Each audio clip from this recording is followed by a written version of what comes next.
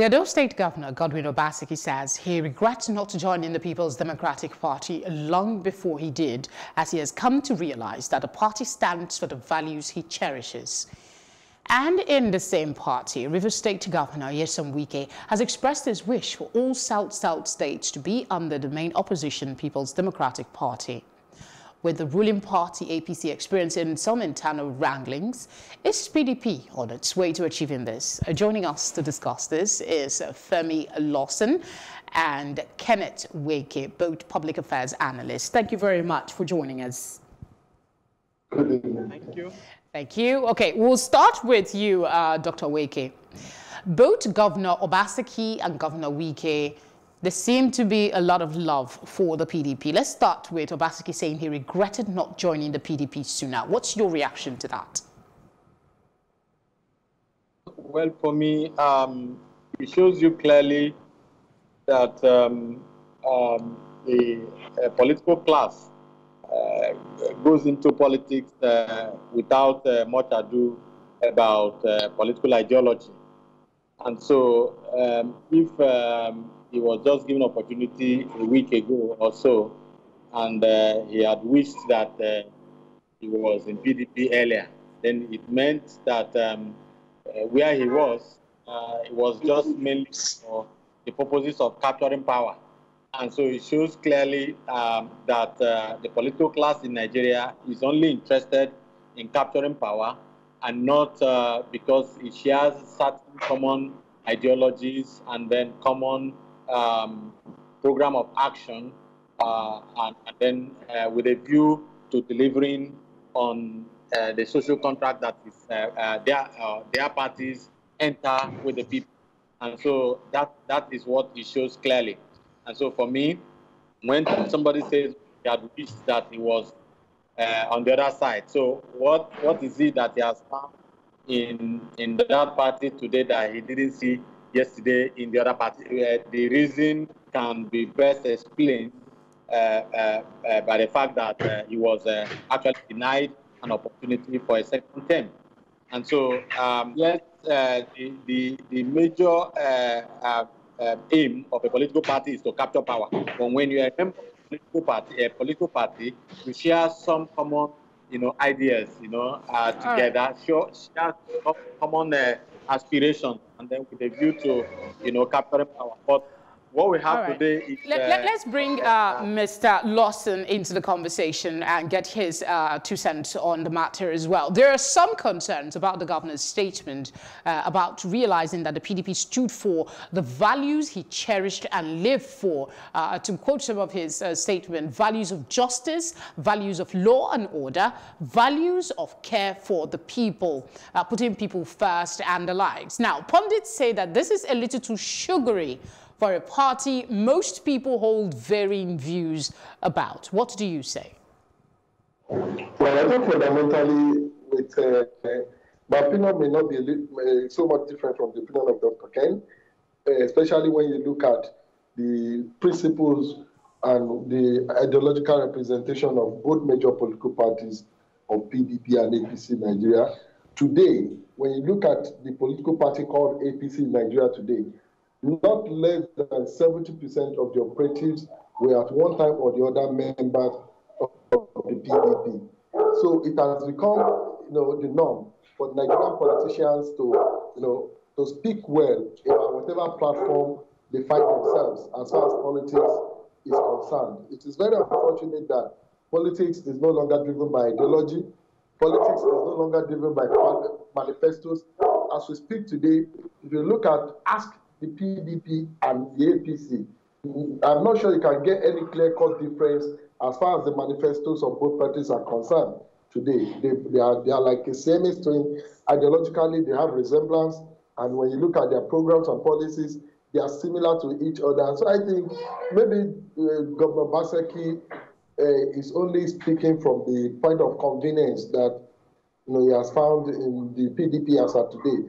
But I think ideologically, there has been no clear-cut difference in the operation of both major political parties that have governed Nigeria since 1999. All right, let's go to Dr. Ezewuike. He brought in the God factor when he said you will never know what God has destined for you. And he says in the hours of tribulation, they were pushed out into the rain and the storm from another political parties just around that issue. The PDP became the Messiah. What's your take on the God factor conversation in politics generally? Yeah, God factor in Nigerian politics don't make any significant impact as far as I'm concerned. Because you bring God factor, when you feel marginalized in your party.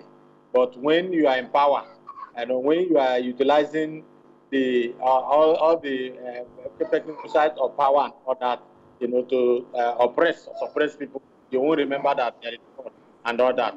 For me, there is no God in this matter. The God that is in the matter is in amongst the political class. It is in them. When once they find themselves in the corridors of power, they forget that they go from one place to place, or they went from one place to place to campaign to assure the people that if elected, that they will keep to whatever promises that they made to them.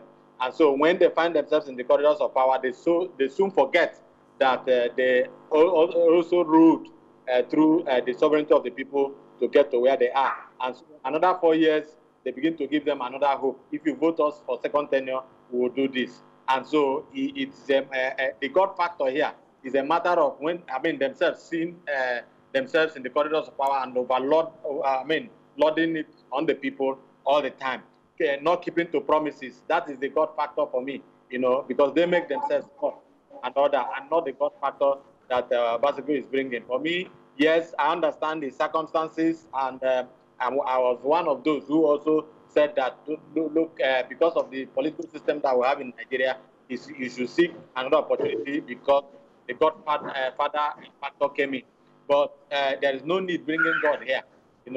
Himself, if you also give him, he will also do what Oshiomhole did to him, to another person. They are all the same set of people. The Nigerians realize that the power that these ones, exercise over them, that is the same power that they freely, give to them to exercise this, and then determine whether or not to give to anyone that they so wish. Then, to take Nigerians for a ride and bring God factor. There's no God factor inside this matter, as far as I'm concerned. All right, let's go back to Mr. Lawson with the same question. What is your take on the God factor conversation when it comes to Nigerian politics? Well, it has always been one key, tool used by the Nigerian political class, especially when it comes to, seeking the mandate of the people. But when it is about delivering on the mandate, when it's about delivering on the dividends of democracy, when it's about delivering on the electoral promises, the God factor is often not, brought into play. It is even or mostly, the people that are the mercy of either the godfathers or the godsons who have been fortunate to occupy political position.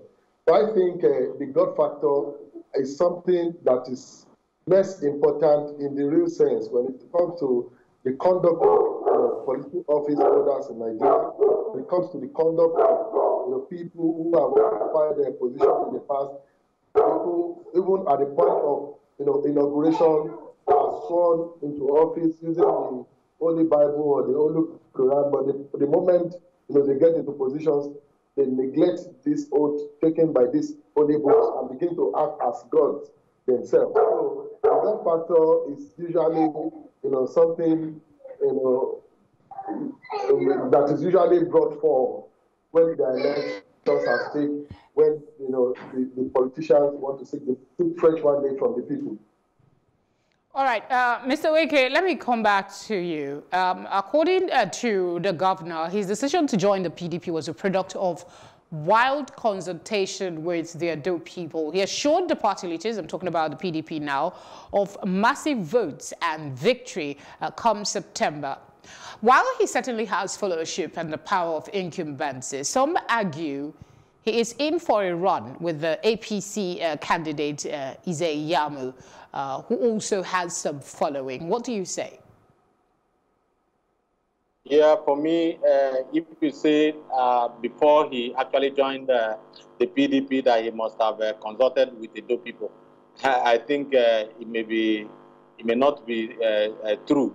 The truth is that yes, he was the leader of his party, and when he lost favor from the so-called father that he also enjoyed his support yesterday and all that, so he needed to find succor in the new political party that he finds himself today.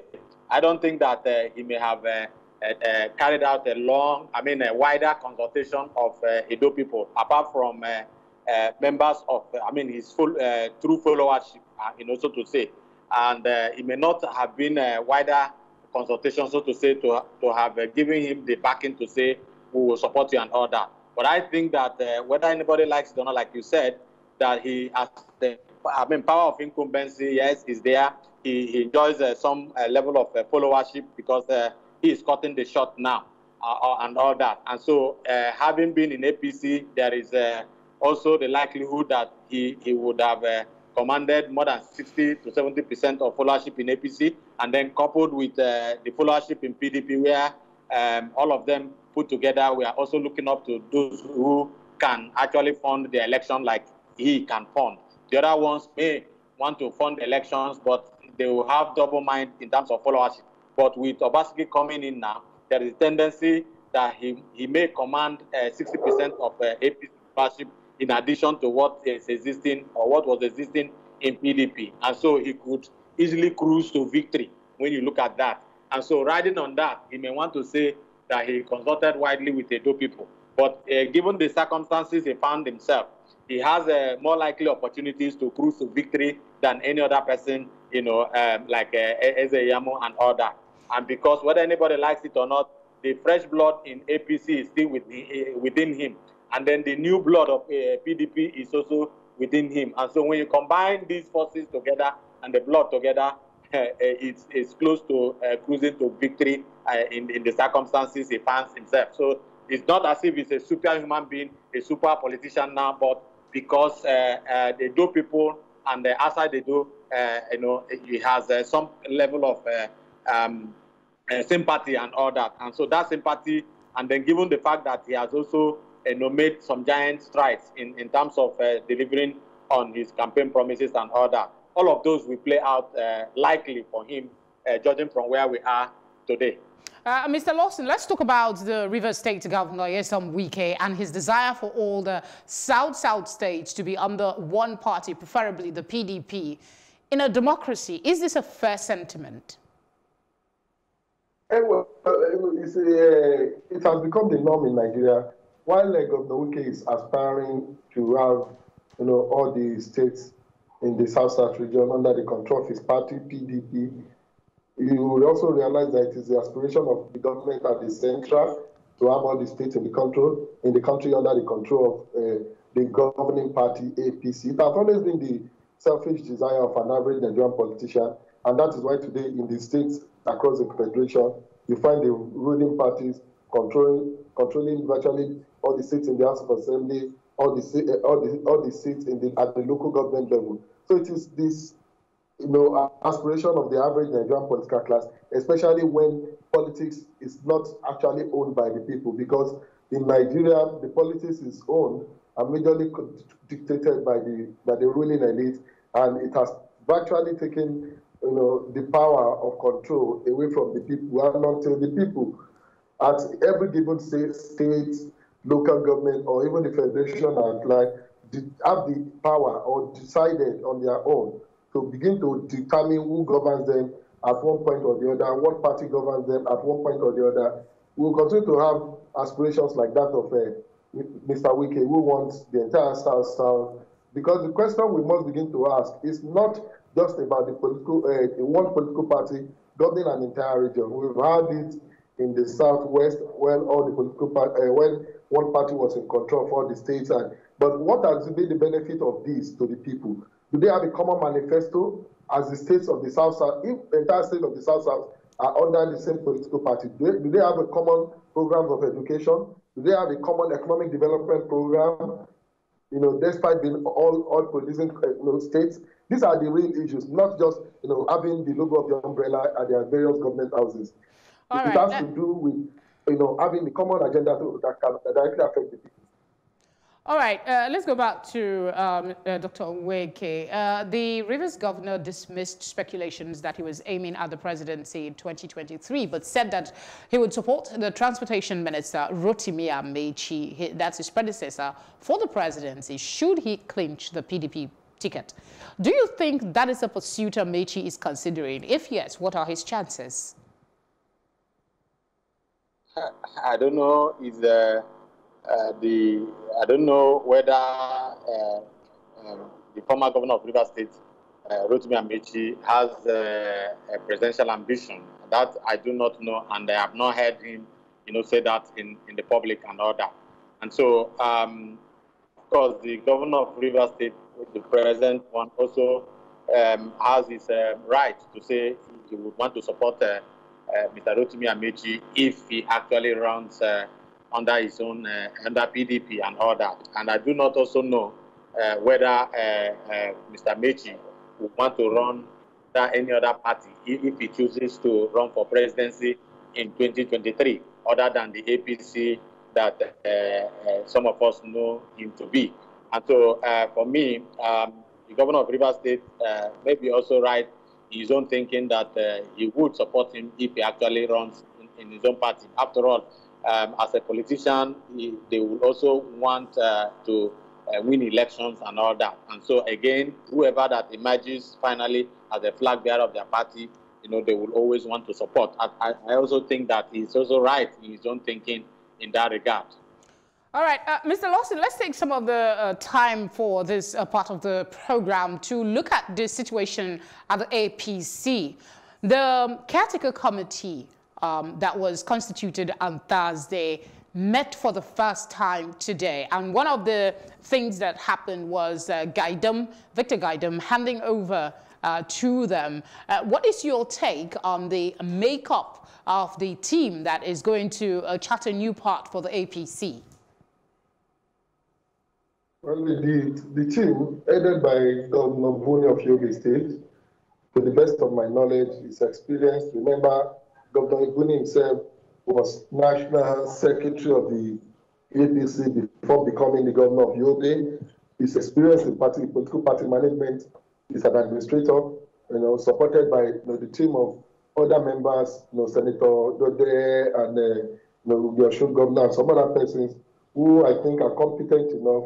But what I think should be the ultimate focus of that caretaker committee should not just be about organizing a convention for the party, because today the party is not only divided at the top, the party is divided across the state, and I think it is important that the committee take advantage of the time it has, ensure that it embarks on, adequate reconciliation across the states and across the zones of the party that are also bedeviled by the crisis of factionalization. So I think the focus of the committee must be broadened beyond just organizing a national convention for the APC. But as far as competency is concerned, they are capable hands, to the best of my knowledge. Dr. Buni is experienced in party management, and I think the committee can do a good job in positioning the APC.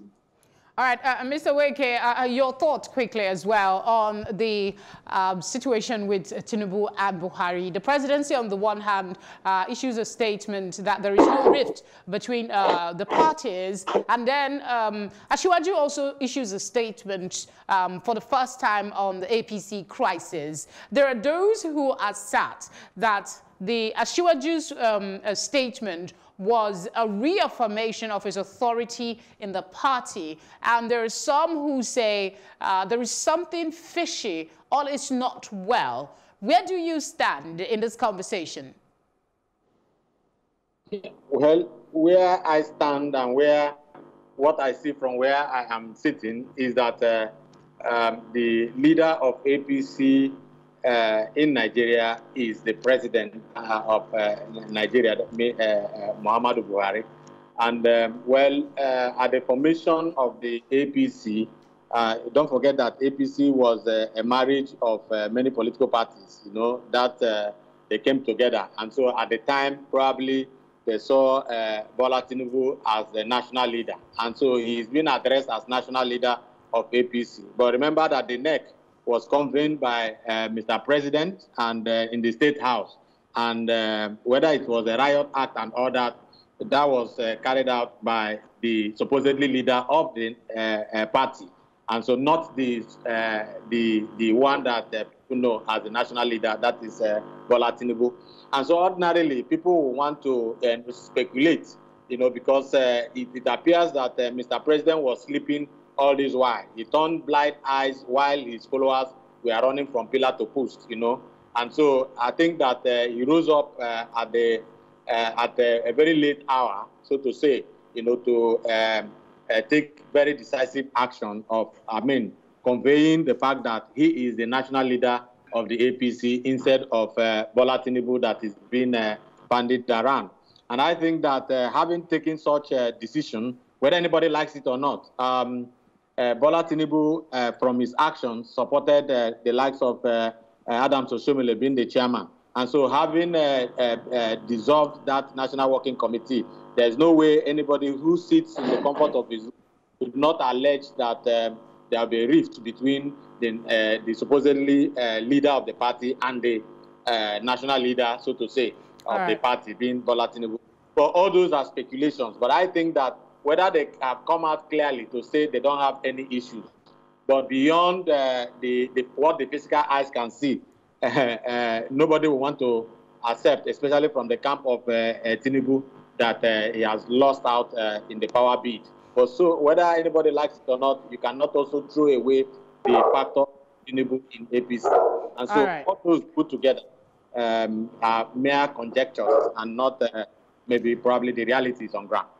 I guess that's where we'll wrap things up for this segment of the program. We're grateful that the network allowed us to have a clear conversation with you. Dr. Ken Nweke, thank you very much for your contributions on the program.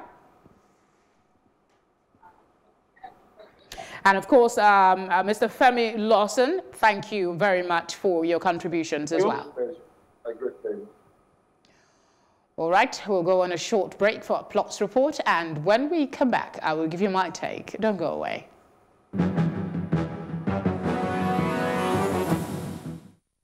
The immediate past governor of Oyo State, Abiola Ajimobi, has been buried at his Oluyole residence amid tight security. Governor Abdullahi Ganduje of Kano State, Governor Abubakar Badaru of Jigawa State, the Deputy Governor of Lagos State, Femi Hamzat, and other prominent personalities gathered at the Abiola Ajimobi Central Mosque in Ibadan, the Oyo State capital, to offer special prayer for the soul of the past governor. Speaking to newsmen, some of the personalities and followers described his loss as a big blow to the country. A great son of Southwest is gone, an illustrious Ibadan man.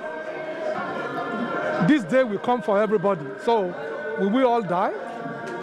So I think the lesson is for us to do well while we are alive. And I think that's just the message.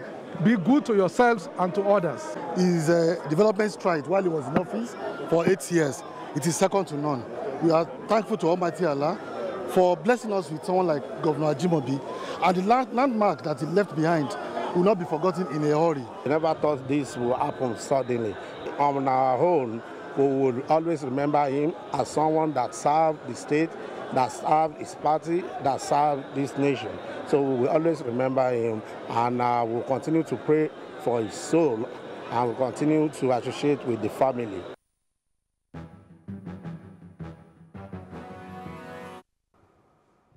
The semblance of calm in the All Progressive Congress APC is much welcomed by onlookers who are interested in the Nigerian political space and worried about the intrigues ahead of key elections in the country. The politics of 2023 is already here, whether we acknowledge it or not. What it will bet, politicking I mean, is yet to be seen. And as for the cross capitals, a term we use locally to refer to defection like that of the two main gladiators in the Edo election, were not obvious to the reasons for the swap of parties. It is therefore of some affront, I would say, to our collective intelligence, the use of language that present a picture of their new abode as a virtuous and upright entity when it is common knowledge that it is untrue.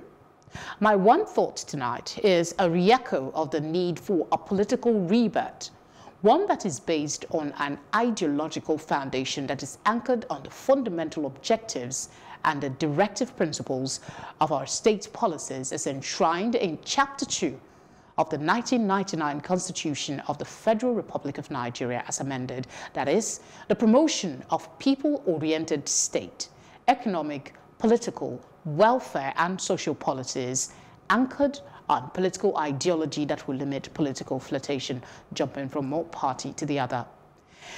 As the campaigning commences in earnest in Edo State, let politicians please limit the rhetoric to what they intend to do for the people, with concrete follow-through action plan that will enable the people, remind them in a year or two for update on implementation.